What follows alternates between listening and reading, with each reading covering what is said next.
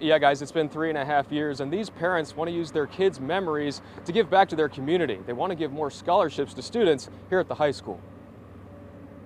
There's more to him than what happened to him. Right. And so that's what I want to focus on, not how he died, but how he lived. Time has passed since February of 2020, but Tansy and Jody are focused on the future, and their kids, Colby and Rachel, are part of it. A kind, sensitive soul, very loves the Lord and his friends. She would run in 150-degree weather, and I would be saying, Rachel, it's too hot. And then she would run when it was freezing ice cold, where you shouldn't even be outside. This weekend, the Run for Rachel, Eurydia, and Colby cross-country meet will host runners from all over Oklahoma. But their legacy will go beyond the finish line. The memorial scholarship in the kids' honor is going to the next level. Just recently has been started through the Oklahoma City Community Foundation, to where we can donate and to make donations into it now. That's a big deal. With the scholarship set up with that community foundation, they can put donation money into it, which means more students can get scholarships in the years to come.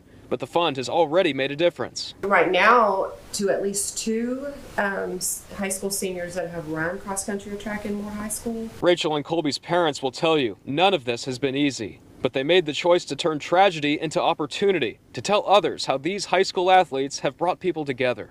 As tragic as it was, and I have the opportunity to speak of the grace of God and tell people the comfort that only He can give me. Their names attached to the cause: Colby Crum, Eurydia Martinez, Rachel Freeman. It's been a heart's desire and prayer of mine that Rachel's legacy would live on, and her memory.